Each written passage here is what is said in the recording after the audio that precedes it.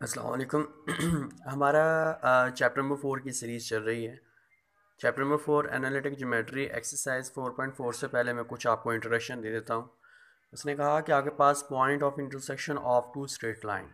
उसने कहा कि आपके पास कोई सी दो लाइंस गिवन होंगी।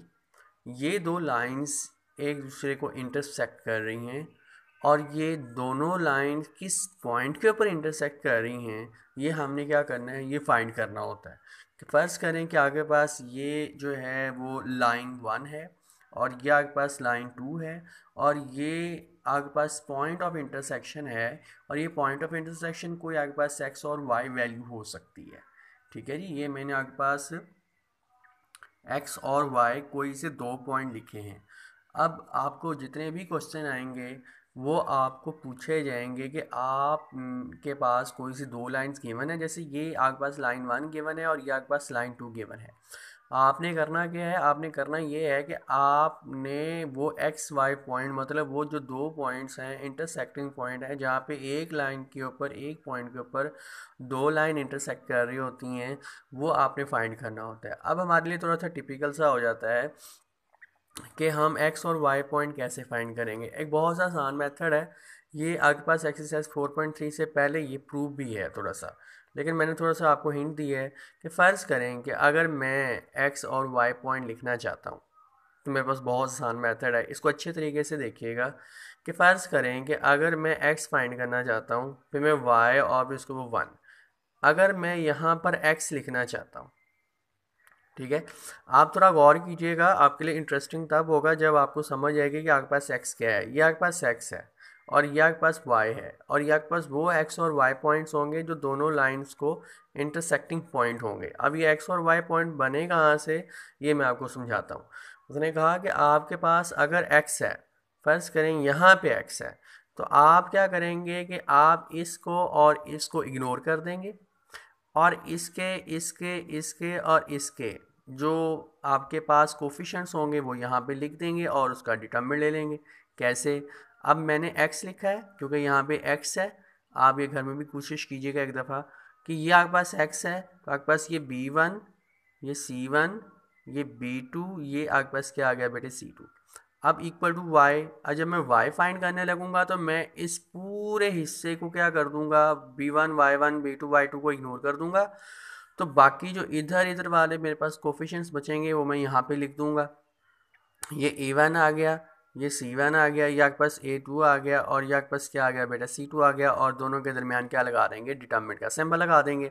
अब जब हमने 1 लिखेंगे, क्योंकि यहाँ पे आपके पास x और y तो है नहीं, ये आपके पास कांस्टेंट है, तो हम इसको क्या लिखेंगे, 1 लिखेंगे। तो जब इसको लिखेंगे 1 लिखेंगे तो आप a1 b1 a2 b2, यहाँ पे a1 b1 a2 b2 क्या करेंगे, लिख देंगे और डिटर्मिनेंट लगा देंगे। अब होगा क्या, अब आप करेंगे ये कि आप डिटर्मिनेंट ले लें, b1 c2 आ गया और b2 c1 आ गया, दरमियान में क्या आ गया, माइनस आ गया, इक्वल। अब y आ जाए, a1 c2 डिटर्मिनेंट ले लें, a1 c2 आ गया, फिर a2 c1 आ गया और दरमियान में क्या आ गया, माइनस। सी याद रखिएगा, ये आप डिटर्मिनेंट ले रहे हैं और यहाँ पर आपके पास 1 है, इसको इसके साथ मल्टीप्लाई करते हैं, a1 b2 आ गया और इसको इसके साथ a2 b1 आ गया। और याद रखिएगा कि ये आपके पास कांस्टेंट है।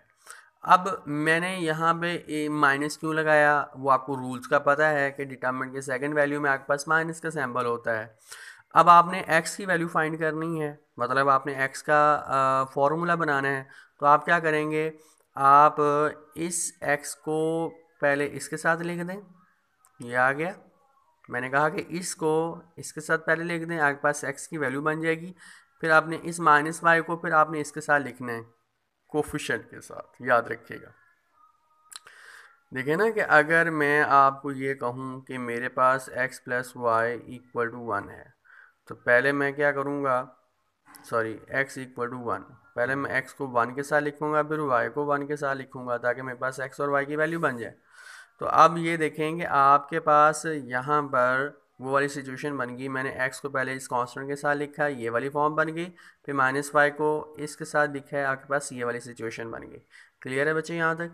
अब आपने इसको एज इट इज़ वैसे का वैसे रहने देना है, ठीक है, कुछ चेंज नहीं करना। अब इस जो माइनस वाई है, माइनस है, मैंने इस डिनोमिनेटर में मल्टीप्लाई कर दिया। जब मैंने इसको डिनोमिनेटर में मल्टीप्लाई किया तो मेरे पास ये A2C1 पहले आ गया, और यहाँ पे क्योंकि पॉजिटिव था तो यहाँ के पास क्या आ गया, सॉरी यहाँ पे आपके पास क्या था, माइनस था, तो आपके पास क्या आ गया, यहाँ पर आ गया हमारे पास B1C2। अच्छा, मैंने यहाँ पे कहा कि आपके पास, जब मैं इसको रिपीट कर देता हूँ दोबारा, मैंने कहा कि मैं इसको इसके साथ मल्टीप्लाई कर रहा हूँ तो मेरे पास क्या आ जाएगा, A2C1 आ गया, और जब इसको सॉल्व करेंगे तो आपके पास क्या आ जाएगा, -A1C2, और ये आपके पास वैसे का वैसे। अब ये यहाँ पे डिवाइड हो रहा है, ऊपर जाके क्या हो जाएगा, मल्टीप्लाई, तो आपके पास क्या आ जाएगा, B1C2 minus B2C1 divide by A1B2 minus आपके पास क्या आ जाएगा, A2B1। और बिल्कुल जब हम y फाइंड करेंगे तो आपके पास क्या आ जाएगा, A2C1 minus A1C2 A1B2 minus A2B1। मतलब आपके पास x और y फाइंड करने का जो है वो आपके पास एक फार्मूला बन गया। अब आपने क्या करना है, इसको अच्छे तरीके से घर में एक दफ़ा प्रैक्टिस कर लेनी है। याद रखिएगा कि ये चीज़ें बार बार आगे रिपीट होनी है। एक्सरसाइज 4.4 क्वेश्चन नंबर 1 देखें। उसने कहा find the in point of intersection of lines. आपने वो पॉइंट फाइंड करना है जहाँ पे दो लाइंस आपस में क्या कर रही हैं, इंटरसेक्ट कर रही हैं। फ़र्ज़ करें कि ये आपके पास लाइन 1 है और ये आपके पास जो है वो लाइन 2 है। अब इस पॉइंट के ऊपर वो इंटरसेक्ट कर रहे हैं ना दोनों लाइंस, तो ये जो पॉइंट है ये आपके पास एक्स और वाई पॉइंट है। मतलब आपने ये पॉइंट फाइंड करना है। अब आप देखें कि आपके पास ये लाइन 1 गिवन है, ठीक है जी, और ये आपके पास लाइन 2 गिवन है। अगर मैं इसको आपको समझाना चाहूँ तो इसका मतलब ये बिल्कुल वही हुआ ना जो मैंने लास्ट टाइम समझाया कि L1 A1 x plus P1 y plus C1, और ये आपके पास A2 x plus B2 y plus C2 equal to 0। तो फार्मूला आपके पास क्या है, x और y फाइंड करने का ये फार्मूला है। ये अभी थोड़ी देर पहले हमने प्रूव किया था। मुझे ये दरमियान वाला पॉइंट चाहिए, और वो दरमियान वाला जो इंटरसेक्टिंग पॉइंट होता है वो x और y होता है। तो अगर आप इसको पहले बनाना चाहें, आपके पास B2 होना चाहिए, B1 होना चाहिए, C1 होना चाहिए, C2 होना चाहिए। तो आप क्या करेंगे, पहले बना लें। आप इसके साथ जो है वो आपके पास A1 है। अब मैंने आपको ये सारा बना के दे दिया, और इसके साथ ये B2 है, ठीक, सॉरी B1 है। इस तरह ये लाइन 1 है, A1 B1 C1 A2 B2 और ये C2, ये मैंने यहाँ पे सारे उसको मेंशन कर दिया है। आप देख लीजिएगा, और अगर ना समझ आए तो फिर इसको इसके साथ कंपेयर करके देख लीजिएगा। अब आपने क्या करना है, पुट ऑल वैल्यूज़ इन फार्मूला। आपने फार्मूले में पुट कर देनी है। एक्स फाइंड करने के लिए आपने क्या करना है, ये B2C2 है, याद रखिएगा। अब वैल्यू पुट कर दें, यहाँ पर जितनी भी आपके पास वैल्यूज़ हैं वो आप इस फार्मूले में पुट कर देंगे। अब y की वैल्यू इस जगह इस फार्मूले में पुट कर देंगे। A2 की वैल्यू आपके पास गिवन है, मैं थोड़ा सा हिंट भी देता हूँ। A2 आपके पास A2 आ गया, C1 आपके पास जो है बेटा ये गिवन है, आप यहाँ पुट कर देंगे, ये माइनस आ गया। फिर A1 पुट कर देंगे, A1 आपके पास 1 है, और C2 आपके पास क्या गिवन है बेटा, ये 2 गिवन है। डिवाइड बाय A1 आपके पास क्या गिवन है, 1, और B2 आपके पास क्या गिवन है, यहाँ पर ये -1, दरमियान में माइनस आ गया। A2 आपके पास क्या गिवन है, 2, और B2 आपके पास क्या गिवन है, -1। ठीक है बेटा। अब नहीं समझ आया तो दोबारा पूछ लीजिएगा, ठीक है। ये वैसे 4.3 से पहले आपको प्रूफ गिवन भी है, मैंने आपको फिर भी बार बार करवा दी है, ये देख लीजिएगा। अब आप इसको सिंप्लीफाई करेंगे, -4 आ गया, और ये माइनस प्लस क्या हो गया, 1 हो गया। ये -1 और ये माइनस माइनस क्या, माइनस क्या हो गया, +4 हो गया। तो -4 में से 1 गया, बाकी क्या बच गया, -3। 4 में से 1 गया, बाकी क्या बच गया, 3। कैंसिल करना आपके पास क्या आ जाएगा, x की वैल्यू -1 है, और y को सिंप्लीफाई करेंगे तो आपके पास क्या आ जाएगा, 2 - 2। 2 में से 1 गया, बाकी बच गया 1। तो 0 में से 1 गया, बाकी क्या बच गया 1। अब ये देखें कि ये -1 is 0 is a point of intersecting. मतलब ये वो वाला पॉइंट है जहाँ पे ये जो दोनों लाइंस हैं वो इंटरसेक्ट कर रही हैं। ठीक है बेटे। अब ये देखें क्वेश्चन नंबर 2 एंड 3 ये एक जैसे ही हैं। आप गौर कीजिएगा, उसने कहा कि find an equation of line. अब इसका फर्स्ट पार्ट देखें। फर्स्ट पार्ट में उसने क्या कहा है, उसने कहा है कि the point 2 and -1 and intersecting of line 2x plus 5y minus 8 equal to 0 and 3x minus 4y minus 6 equal to 0। उसने कहा कि अब आपके पास दो लाइन गिवन है, और उसके साथ अब आपके पास वो वाला पॉइंट भी गिवन है जहाँ पे ये दोनों लाइन इंटरसेक्ट भी कर रही हैं। मतलब जिस पॉइंट के ऊपर इंटरसेक्ट कर रही हैं, मतलब x और y पॉइंट वो भी गिवन है, और दो लाइन भी गिवन है। अब आपने वो इक्वेशन बनानी है। तो मेरे पास आराम से एक फॉर्मूला है, ये आपको हिंट भी दिया गया होगा। उसने कहा कि L1 प्लस के, यहाँ पे देखें आपके पास के L2 इक्वल टू ज़ीरो। अब ये मेरे पास फॉर्मूला है, अगर मैं इक्वेशन बनाना चाहूँ तो बहुत आसान है। L1 लाइन है, L2 लाइन है, L2 लाइन के साथ K को मल्टीप्लाई कर दें, आपके पास एक इक्वेशन फॉर्म बन जाएगी। L1 आपके पास क्या गिवन है 2x प्लस 5y माइनस 8, और L2 आपके पास क्या गिवन है 3x minus 4y minus 6 equal to 0। And point of intersection आपके पास 2 एंड -1, मतलब आपके पास यहाँ पर ये x भी गिवन है और y भी गिवन है। ठीक है बेटे। अब L1 प्लस के L2 इक्वल टू 0, ये मैंने आपको पहले बना हिंट दिया है, एक बना के दिया है। अगर मैं इसको फॉर्मूला कहूँ तो वो भी बेस्ट होगा। तो मैंने L1 के साथ यहाँ पे L1 लाइन पुट कर दिया, ये मेरे पास गिवन है। ये प्लस वैसे का वैसे, ये K वैसे का वैसे, इस L2 मतलब लाइन को वैसे का वैसे इक्वल टू 0 पुट कर दिया। अब मुझे पहले K फाइंड करना है। ठीक है, पहले मुझे K फाइंड करना है और उसके बाद ये क्वेश्चन बनेगी। अब K फाइंड करने के लिए जो मेरे पास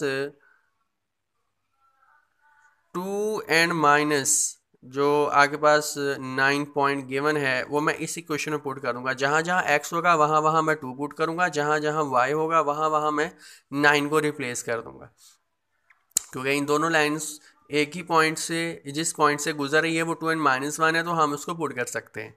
तो ये आपके पास यहाँ पे 2 की जगह x की जगह 2 आ गया, y की जगह -9 आ गया, प्लस -8 आ गया, प्लस k वैसे का वैसे 3, 2 आ गया, -9 और ये -6। आप इसको सिंप्लीफाई करें, आपके पास क्या आ जाएगा, ये 6 आ जाएगा प्लस 36 और ये -6 इक्वल टू 0। तो आप जब इसको सिंप्लीफाई करेंगे तो ये -49 और ये +36 के आ जाएगा। आपने के फाइंड करना है, ये -49 उधर क्या हो जाएगा +49, के आपके पास क्या आ जाएगा 49/36, और ये आपके पास क्या आ गया क्वेश्चन नंबर 1। ठीक है, तो आपके पास क्या हो जाएगा, यहाँ पर आप गौर कीजिएगा 2x plus 5y equal to 8। अब होगा ये कि आपके पास जो k है वो आप पुट कर रहे हैं, कहाँ पुट कर रहे हैं, इक्वेशन नंबर 1 में। तो आपके पास इक्वेशन नंबर 1 कौन सी है, ये वाली, ये आपके पास क्या है, इक्वेशन नंबर 1 है। आपने कुछ भी नहीं करना, आपने बस इक्वेशन नंबर 1 में k पुट करना है, आपके पास इक्वेशन बन जाएगी 2x प्लस वाई। ठीक है, और ये आपके पास क्या आ जाएगा -8। ठीक है, और प्लस 49/36, और ये आपके पास क्या आ जाएगा 3x minus 4y minus 6 equal to 0। हमने कहा कि आपके पास यहाँ पर -8 है। ठीक है, तो आपके पास क्या आ जाएगा, इस 14, याद रखिएगा कि ये 49/36 है। अगर मैं इसका एलसीएम लूँ तो मेरे पास ये वाली सिचुएशन बनेगी, मतलब 2 को 36 के साथ मल्टीप्लाई करें तो 72x आ जाएगा, प्लस 180y आ जाएगा, और ये आपके पास क्या आ जाएगा -288। याद रखिएगा कि ये -288 है। अगर आपको नहीं समझ आ रहा अच्छे तरीके से तो मैं यहाँ पर लिख देता हूँ। ठीक है, ये -288 प्लस 147x, ये 49 को आप क्या कर देंगे, अंदर मल्टीप्लाई कर देंगे सबके साथ, तो आपके पास आंसर आ जाएगा। तो 147x minus 196y minus 294 equal to 0। तो अब आप x को x के साथ इकट्ठा कर दें, y को y के साथ इकट्ठा कर दें, और कांस्टेंट को कांस्टेंट के साथ इकट्ठा कर दें, तो आपके पास ये क्या बन जाएगी बेटा, आपके पास इक्वेशन बन जाएगी। कौन सी, इक्वेशन ऑफ लाइन। मैं दोबारा रिपीट कर देता हूँ, यहाँ से मैंने के फाइंड कर लिया है। मैं इस के को क्या करूँगा, क्वेश्चन नंबर 1 में पुट करूँगा। जब मैं क्वेश्चन नंबर 1 में पुट करूँगा तो मेरे पास क्वेश्चन नंबर 1 ये है 2x plus 5y minus 8 plus के। अब के जब आएगा वहाँ पे मैं 49/36 पुट कर दूंगा, और बाकी वैसी की वैसी क्वेश्चन रहेगी। 36 मेरे पास एलसीएम आ गया, जब मैं इसको साथ सिंप्लीफाई करूँगा तो मेरे पास ये वाला रिजल्ट बन जाएगा। और इस 49 को याद रखिएगा, मैं इस अंदर ब्रैकेट में भी मल्टीप्लाई कर दिया है। तो जब मैंने मल्टीप्लाई कर दूंगा तो मेरे पास ये वाली सिचुएशन बन जाएगी। मैं x को x के साथ, y को y के साथ, और कांस्टेंट को कांस्टेंट के साथ क्या कर दूंगा, ऐड कर दूंगा। तो जो मेरे पास सिचुएशन बनेगी, आंसर बनेगा, वो मेरे पास इक्वेशन ऑफ लाइन होगी। अच्छा डियर स्टूडेंट्स, हमारे पास एक्सरसाइज 4.4 ही कंटिन्यू है। हमारे पास जो सीरीज चल रही है वो है चैप्टर नंबर 4 की चल रही है, कंकरेंसी ऑफ 3 लाइन्स। अच्छा, कंकरेंसी ऑफ 3 लाइन्स का मतलब क्या होता है, मैं यहाँ पे थोड़ा सा आप लोगों को इसका इंट्रोडक्शन दे दूँ। उसने कहा कि 3 non parallel lines, line 1 a1x plus b1y plus c1 equal to 0, फिर ए लाइन 2 है a2x प्लस b2y और प्लस c2, उसने कहा कि A3x ये आपके पास 3 लाइंस हैं, are concurrent if they intersect in same point. नहीं समझ आई? कहने का मतलब ये है कि उसने कहा कि ये तीनों लाइंस कॉन्करेंट तब होंगी कि जब वो तीनों लाइंस सिर्फ एक ही पॉइंट के ऊपर क्या करेंगी, इंटरसेक्ट करेंगी, एक ही पॉइंट से गुजरेंगी, एक ही पॉइंट के ऊपर क्या करेंगी, फिक्स होंगी। तो लाइन 1, लाइन 2, और अगर इस तरह हम एक लाइन को क्रॉस कर दें तो वो भी अगर एक ही इसी पॉइंट से गुजरे जहाँ पे दोनों लाइन गुजर रही हैं, तो उसको हम क्या कहते होते हैं, कॉन्करेंसी ऑफ 3 लाइंस। बहुत आसान है, बहुत ज़्यादा आसान है ये एक्सरसाइज 4, 5, 6 ऑनवर्ड सारे क्वेश्चन बहुत ईजी हैं ये। उसने कहा कि क्वेश्चन नंबर 4 से पहले मैं आपको एक इसका फॉर्मूला बता दूं। उसने कहा कि आपके पास एक्स और वाई जो है ना, वो आपने इसके कोफिशिएंट्स लेने। आपके पास क्या आ जाएगा, A1 B1 C1 A2 B2 C2 और A3 B3 और C3। आपके पास क्या आ जाएगा, डिटरमिनेंट इक्वल टू 0। अब याद रखिएगा कि आपने सिर्फ डिटरमिनेंट लेना है बस। अगर वो उसका आंसर 0 आ जाता है तो वो कॉन्करेंट है, अगर आंसर 0 नहीं आता तो वो कॉन्करेंट पॉइंट नहीं है। याद रखिएगा कि अगर उसका आंसर डिटरमिनेंट का 0 के इक्वल आ जाता है तो वो पॉइंट ऑफ कॉन्करेंसी है, अगर उसका आंसर नहीं आता तो वो पॉइंट ऑफ कॉन्करेंसी नहीं है। याद रखिएगा। उसने कहा क्वेश्चन नंबर 4 देखें। उसने कहा कि find condition that are concurrent और नॉट। आपके पास 3 लाइंस हैं, लाइन 1 है, लाइन 2 है, लाइन 3 है, बट ये आपके पास एक्यूरेट लाइन नहीं है, मतलब कॉन्करेंट लाइंस नहीं है। तो पहले हम क्या करेंगे, इसको बनाएंगे कैसे कि ये M1x वैसे का वैसे रहेगा, ये प्लस वाई अंदर आ जाएगा, माइनस वाई और प्लस C1 इक्वल टू क्या हो जाएगा, 0। आपके पास क्या बन जाएगी, इस तरह की लाइन बन जाएगी। ये क्वेश्चन नंबर 4 हो रहा है। अब क्वेश्चन लाइन 2 में देखें, M2x वैसे का वैसे रहेगा, ये प्लस वाई है, अंदर आके क्या हो जाएगा, माइनस हो जाएगा और प्लस C2 इक्वल टू 0। तो आपके पास C वाली लाइन बन जाएगी। तो याद रखिएगा कि y equal to this M3x plus C3, इसको भी हम लाइन बनाएंगे तो इस y को अंदर लें तो minus Y plus C3 equal to 0। तो आपके पास क्या हो जाएगा बेटा, आपके पास हो जाएगा कि ये भी आपके पास तीनों लाइंस बन जाएंगे। अब इन तीनों लाइंस को याद रखिएगा, इन तीनों लाइंस को पहले ये M1, ठीक है, फिर ये -1 और ये भी C1, फिर M2 x के साथ और ये -1 फिर C2, फिर M3 -1 और C3। अब आप इसका क्या लेंगे, एक्सपैंड करेंगे तो आपके पास पॉइंट बन जाएंगे। अगर वो 0 के इक्वल हुए तो आपके पास कॉन्करेंट, अगर नहीं हुए तो कॉन्करेंट पॉइंट नहीं होंगे। मैं दोबारा रिपीट कर देता हूँ। मैंने कहा कि ये आपके पास एक्यूरेट लाइन नहीं थी। तो लाइंस हमारे पास क्या होती हैं, 0 के इक्वल होती हैं, इक्वेशन होती है पूरी। तो हम क्या करेंगे, आपके पास फर्स्ट लाइन थी तो हम इसको पहले लाइन बनाएंगे। ये M1x है, प्लस वाई अंदर के क्या हो जाएगा, minus Y plus C1 equal to 0। तो आपके पास क्या हो जाएगा बेटा, ये आपके पास एक लाइन बन जाएगी। इस तरह सिमिलर मैंने दोनों के साथ यही किया है कि प्लस वाई को अंदर ले आए, इस प्लस वाई को अंदर ले आए तो अंदर आके माइनस वाई, और आपके पास एक एक्यूरेट जो हो जाएगी बेटा वो लाइन बन जाएगी। और आप उसके बाद आप उसको एक्सपैंड कर देंगे डिटरमिनेंट की फॉर्म में तो आपके पास आंसर आ जाएगा। क्वेश्चन नंबर 5 देखें। क्वेश्चन नंबर 5 जो है वो बहुत इंपॉर्टेंट है, शॉर्ट क्वेश्चन की जान है। याद रखिएगा कि आपके पास लाइन 1, लाइन 2 और लाइन 3 बुक में गिवन है, आपने उसको क्या करना है, डिटरमिनेंट फॉर्म में कन्वर्ट करना है।